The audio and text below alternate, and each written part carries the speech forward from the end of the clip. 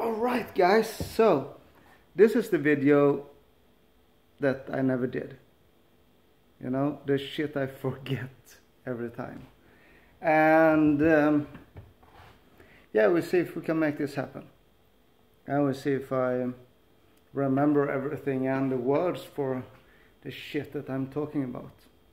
So, pre-chambers, that's the thing. You know, everything is, as I said in my last video, everything is requests. And I've got requests with pre-chambers, but earlier.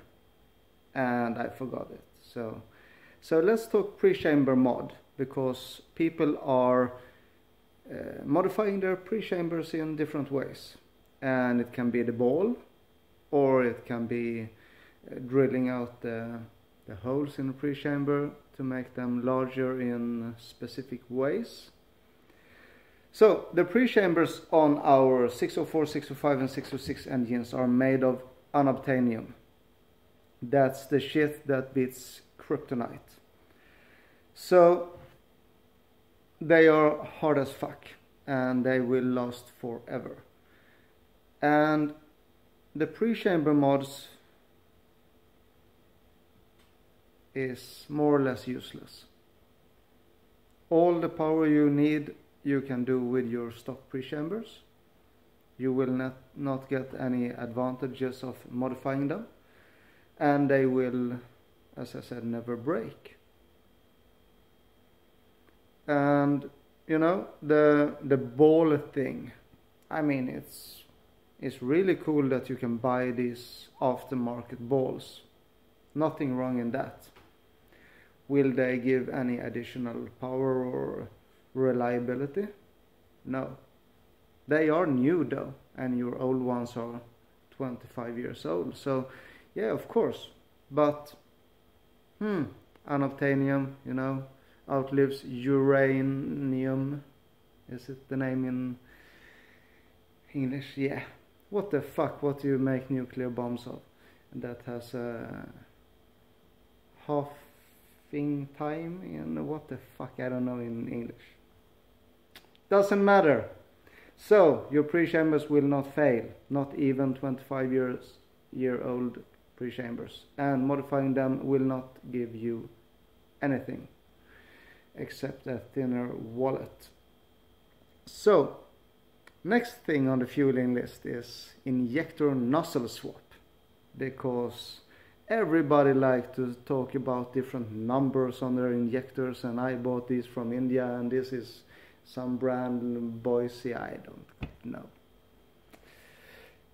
If your nozzles are bad, then you need to replace them, yes. Will you find nozzles that give you any advantages over stock? No. Yes. Yes, you will. Because if you buy an om604, there are clone injectors made by Lucas in those engines. And they are visually similar. And the parts swapped over. But they can't flow shit.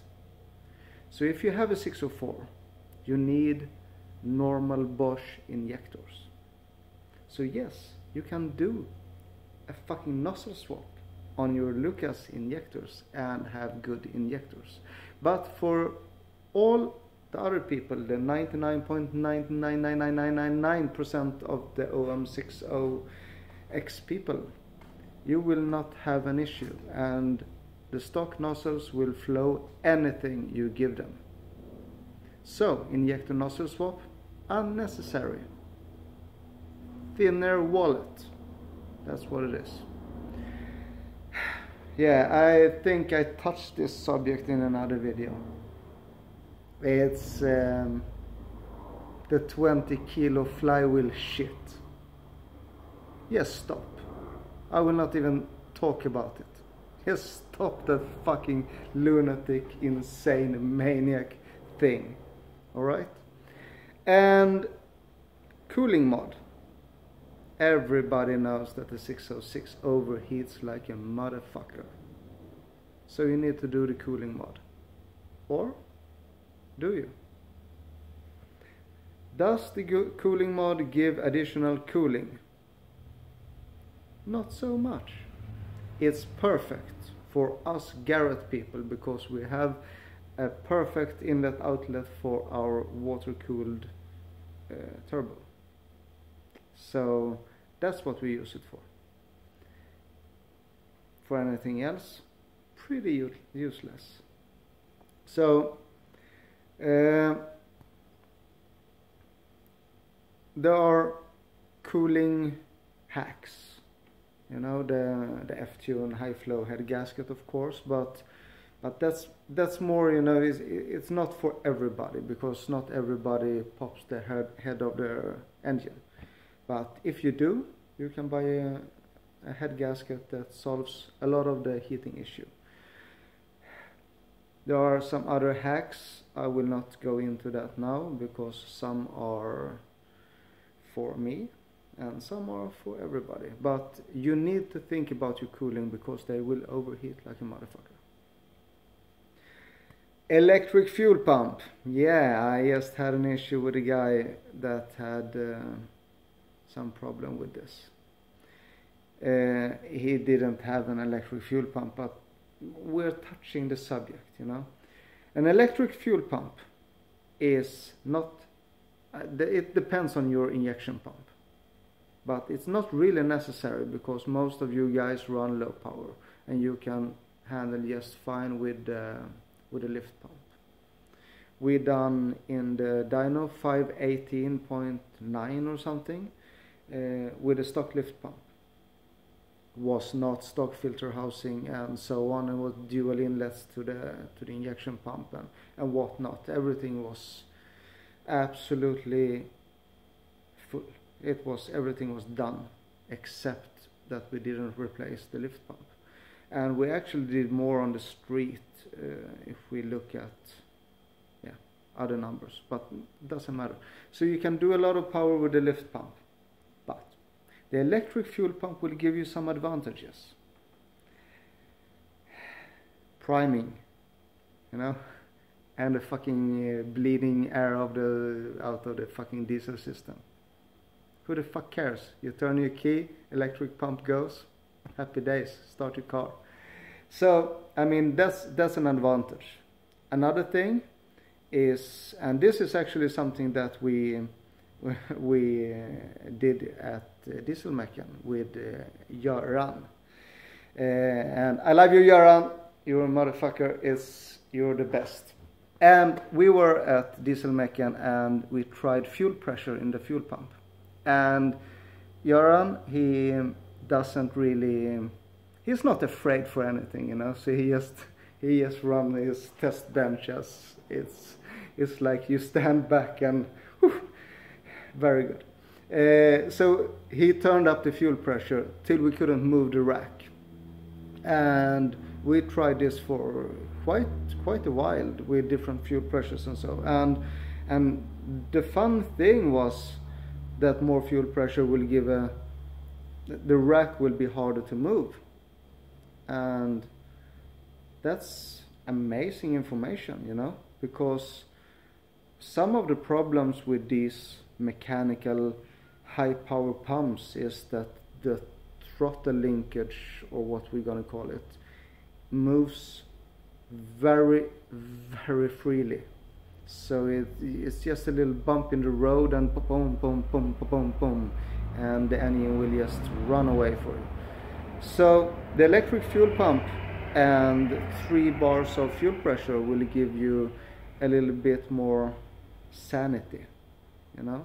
It will provide more fuel on full load, of course, when you're doing watts, but it will also give you a little bit better idle. It will give you a smoother ride in low RPM, and I mean, it's only beneficial in every way. So electric fuel pump is the shit, but you have to think about how you route this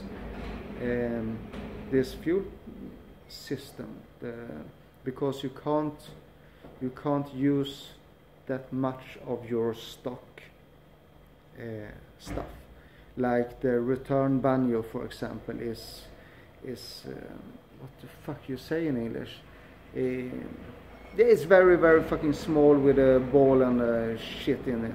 So restricted. So so you can't use that. You need a full flow banjo on the return line, and you need a fuel pressure regulator on the return line, and you treat your pump just like a fuel rail on a petrol car. So it's full flow in, and on the return line is a fuel pressure regulator, and from that pressure regulator you go to your return to your tank or catch tank or what the fuck you have.